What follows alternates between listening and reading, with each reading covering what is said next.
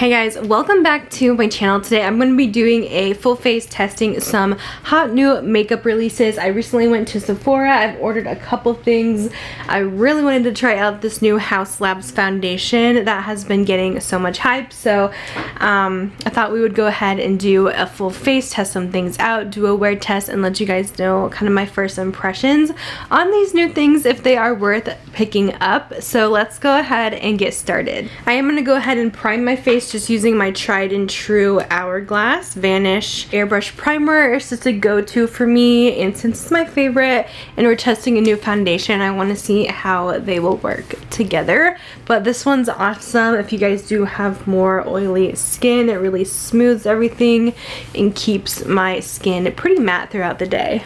So for our foundation, we are going to go in with the new Haus one. This just launched yesterday, the Triclone Skin Medium Coverage Foundation with Fermented Arnica. Such a long name. It's $45. I picked out the shade 100 Light Neutral, which I did go ahead in stores and test this out since Haus is now in 500 Sephoras. So my Sephora just got them yesterday. So it's supposed to be a medium coverage, weightless. It's a clean foundation, and the Fermented Arnica is supposed to help with redness, which is good. I do have kind of like pinky red undertones to my skin, so it's gonna help even skin tone, and it's supposed to protect from environmental stress. It says you can use it with your fingers, a brush, or your beauty blender.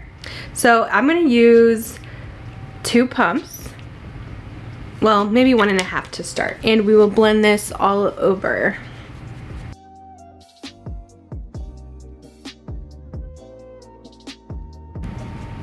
Right off the bat, I love the finish of this.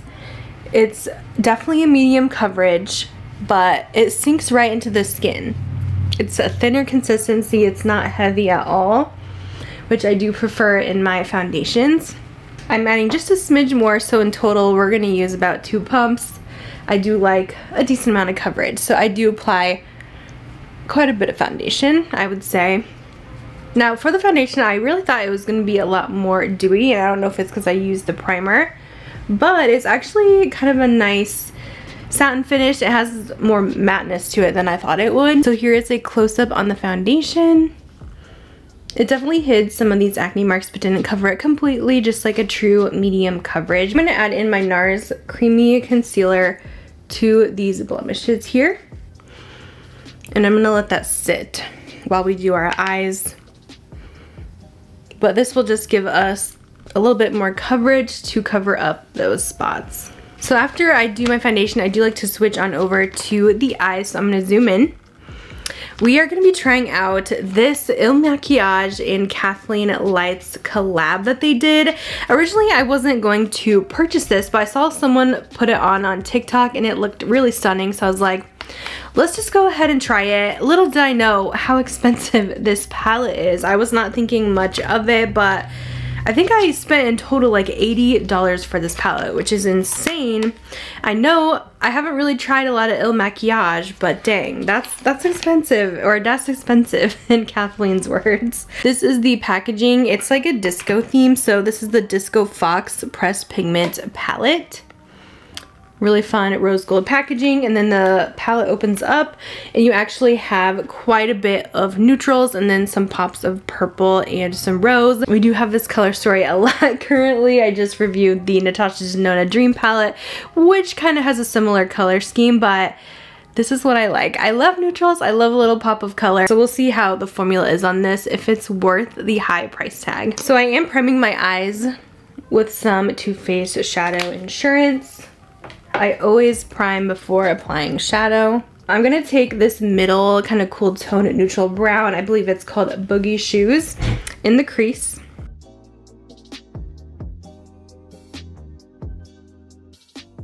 Really nice formula. It's very soft, but also very pigmented.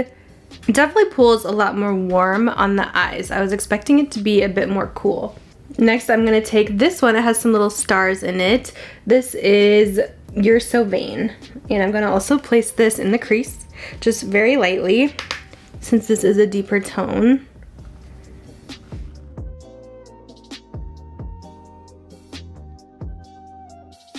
This color doesn't seem to be blending out as easy. So outer corner, we're gonna take this even darker brown called Ladies Night. Again, this has really great pigment to it and not a whole lot of fallout with these eyeshadows, which is nice.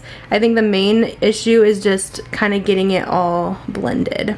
I'm going to take some excess product that was on my little crease brush and run this on the lower lash line.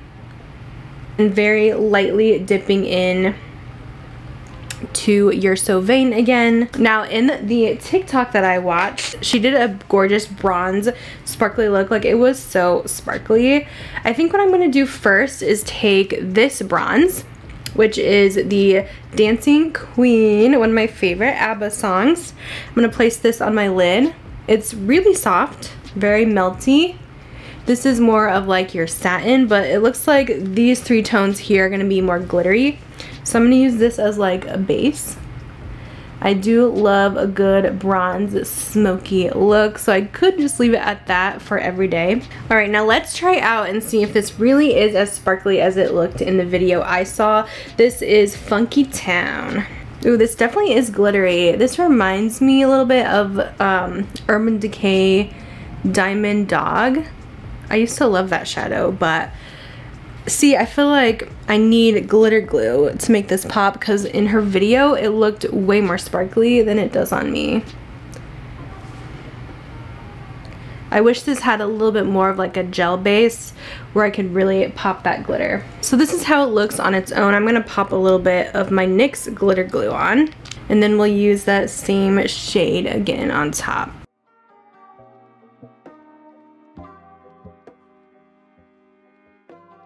I can't believe like how shimmery it looked in the TikTok. I don't know. It seems a little bit of false advertising. It's still very pretty though. I am adding some brown liner. I'm going to use the Haus one. This one is in Deep Cocoa Matte. Okay, so now I'm going to go back to the face and we're going to do concealer. I actually have so many new concealers, so it was hard to pick which one I wanted to use. But I figured we would try out this new one from Milk Makeup because it's been a bit since I've tried something from them. So this is called their Future Fluid All Over Medium Coverage Hydrating Concealer. Retails for $29 and it's supposed to be, again, medium to full coverage. It hydrates for a lightweight, crease-proof, natural finish. I do have the shade, let's see, I think this is 3N. It looks very light, so hopefully this will work. Oh my, that's so light. Yeah. I definitely need a deeper tone. But let's see what it looks like blended out.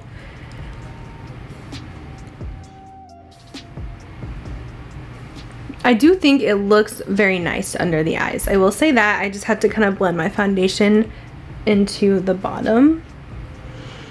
But it looks very smooth. It's not really sinking into any fine lines, but I feel like since this shade's too light, it's gonna look like I have dark circles, so it's not gonna be the best wear test with this. We'll see how it goes. I'm just kind of blending that with my finger a bit. But it does seem like it has a pretty decent coverage, in my opinion. And yeah, it looks nice. It looks nice under the eyes. So next what I'm going to do is set my full face with the new Haus Labs powder. It's a Bio Blurring Loose Setting Powder. I didn't know if I should get the translucent. I did pick one of the colors though. This is in Neutral Peach, which is the lightest color. I didn't even know she was coming out with powder. I thought it was just the foundation, but I was really curious in trying it. It also has that fermented arnica in here, so again, to help with redness. It's talc free as well. And I do like that it does have one of those little spongy things, so you don't pick up too much product. So let me try this under the eye. And we'll also set the rest of the face. Okay, so here is how it looks. Off the bat, this does not look like a fully matte powder. It looks like it has a little bit of a glow to it for some reason. I think from far away, it is blurring. But something is happening here and it's not looking good on some texture that I have. But I do notice a difference in like the smoothness. Like this eye just looks a little bit brighter than this one. But I almost wish it was like an actual matte powder. Let me go ahead and do the other side. Okay, so this side does look good. I have definitely less texture going on here, so we'll see how that wears throughout the day. All right, I'm gonna apply some mascara here. I don't have like a brand new one on the market, but this is the new one that I've been using lately. It's from the brand, I don't know how to say this correctly, Wise, I believe. It is a kind of more luxury brand. I think they sell their stuff. I've seen it on like Nordstrom, I believe. Maybe Beautylish, but I've been loving this mascara. This has been a go-to. I think this is the only one they have. It's just called the Impossible Mascara, and it does take a lot for a high-end mascara to really impress me, but this one it does everything I want. Lengthens, volumizes, it doesn't clump up, but it still makes your lashes look incredible, and it does not transfer. It's nice because I feel like I can keep building it and it doesn't get too clumpy. So I feel like that makes the lashes look so good. I do have a new brow product today from Benefit. They're always coming out with some new brow stuff, which kudos to them for always thinking of some new things. I know brows are like their best thing. So we have the Gimme Brow Plus Volumizing Pencil. So it's supposed to be a volumizing fiber eyebrow pencil. I'm really curious about this one because usually I have to use 2 products. I usually use a pencil and then like a fiber gel. So maybe this will kind of give me everything I want. Let's see what this will do. There's also a spoolie. This is a sharpenable one too, which typically Benefit stuff is like twist up, so that's different. This places a lot more pigment than, let's say, the Precisely My Brow. Use a light hand if you're used to those tiny like points, so you're gonna get a lot of pigment here. I definitely notice it being thicker than the typical pencil. So that's definitely something new, but there's no like loose like fibers or anything, so that's why I'm like, I don't know. I don't know where they're saying the fiber thing is coming from, but I definitely think you get a thicker look, that's for sure. So yeah, I would say that looks good. I feel like I don't even need a brow gel unless I want to use a clear one to fluff them up. But I feel like this is kind of nice if you're like in a hurry. But yeah, I think I like it. I like this a lot. Definitely different. This is more of like your thick brow look. Like, I know it's the feather brows that are popular, but I like this look too for something a little more dramatic. Next up, we do have a new blush to try, and if you guys saw my purchase or pass video, I said I was interested in picking one of these up, so I saw it on Sephora and I decided, let's try it. This is so overpriced for sure, but I do love their bronzer. This is the new Gucci blush. It's Blush Debut. Rosy Beige is the color that I got, and it says cheeks and eyes powder, so you can use that on the eyes. Now it has a fun little clasp. The packaging is very gorgeous. So it just kind of splits down the middle here. And here is the color that I got. It does have that Gucci smell.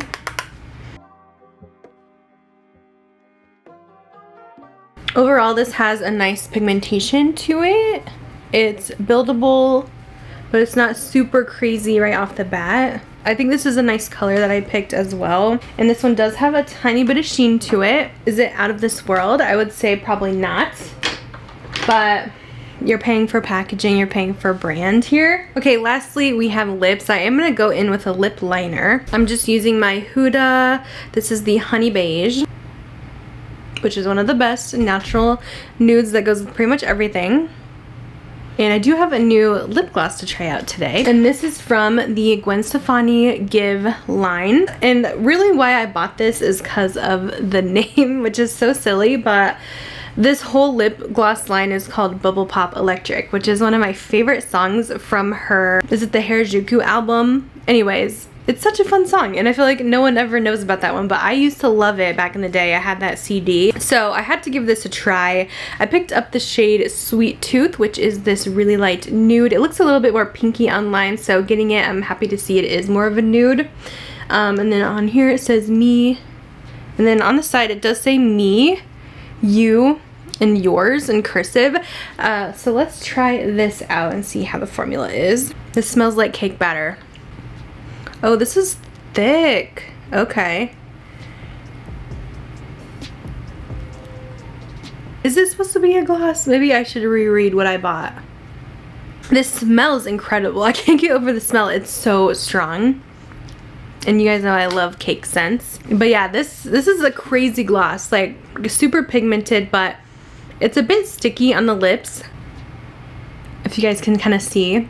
On the description it says a creamy high shine gloss with buildable color and a mirror-like finish for a fuller, plumper pout. It definitely offers a bit of shine. I wouldn't say it's as shiny as some other glosses that I have. So here is the final look, testing out all the products. I do want to wear this for a few more hours and I'll come back and kind of give you guys my first impressions on these products. Okay guys, so I am back. It has been about 5 to 6 hours or so since I last applied my makeup. I wanted to show you how everything has worn and give you guys my thoughts on these products so far. So here is a close-up of the skin and how we are looking. I know we're probably most curious about the foundation, so let's start with that. I actually think it is looking really beautiful on the skin. It is looking very dewy on the skin though, so it definitely gets a little bit oily, and I feel like maybe that could be the powder too, because I don't feel like this powder is a very mattifying powder. I know it's described as a blurring one, but I mean, I am impressed with how good the foundation looks. It doesn't look cakey, anything like that. It actually looks very pretty on the skin. It hasn't like worn off in many spots as far as I can tell. I think it looks really nice. I'm going to just apply a little bit more powder here just to kind of touch up and get rid of some of that shine. So I am impressed with the foundation so far. I was worried with, I don't know why, but it was looking a little bit dry on me in the beginning, which is odd because I've seen a lot of people and reviewers say that it looks more glowy on them, but on me it was definitely more matte, or I would say satin finish.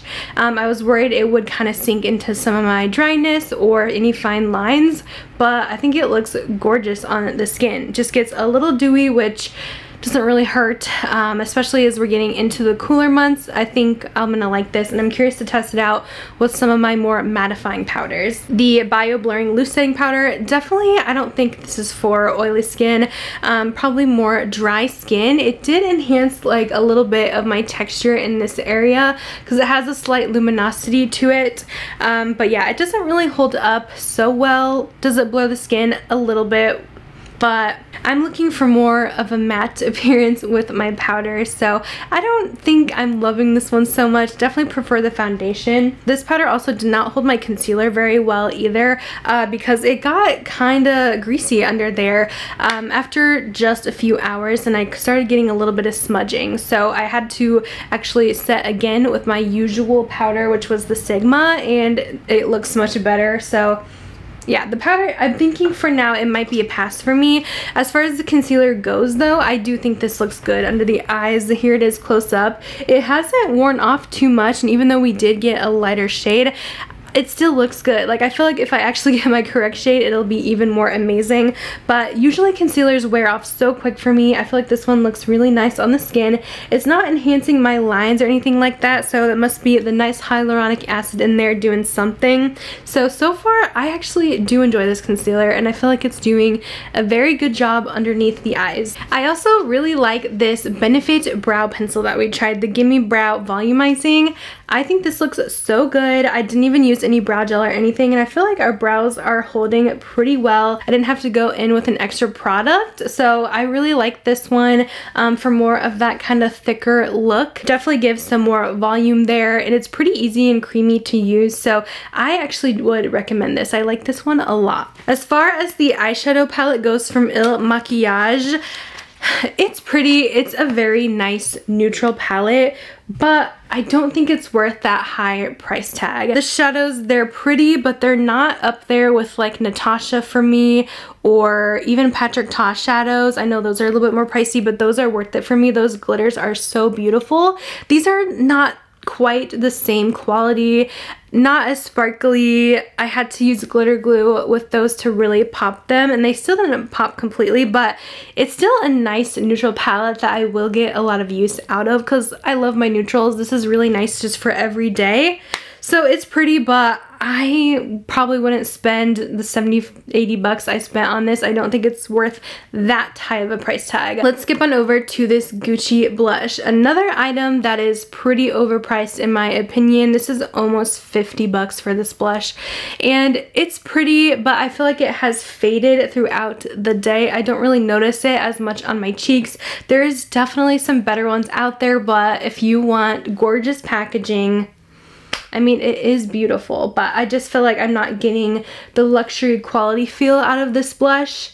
I really like their bronzer though, but yeah, I just feel like our blush has faded and hasn't lasted quite as long. I do have a little bit of luminosity left over from the blush, but the formula is just nothing that's out of this world special to pay those crazy prices. And then lastly is lips. I did have to reapply this today after I ate lunch. I think that was a couple hours ago, and I put this on again. I will say this is a stickier, thicker gloss, but the color lasts on the lips. Like, it doesn't fade away, and sometimes those glosses that do have a little bit more slip to them kind of fade as you wear them. This color actually stays on for a decent amount of time.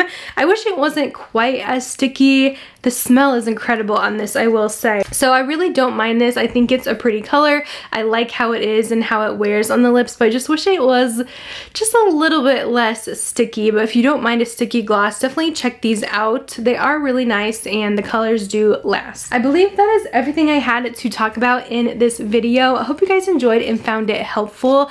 Let me know if you guys will be picking any of these products up. I will definitely try to update you guys the more I try these out, but those are my thoughts so far. I will have everything I used linked down below. Thank you guys so much for watching, and if you do buy anything and use my links, it is very much appreciated. It really means a lot and helps out my channel so much. But I'm gonna let you guys go. Thanks for watching, and I'll see you guys in my next video. Bye guys.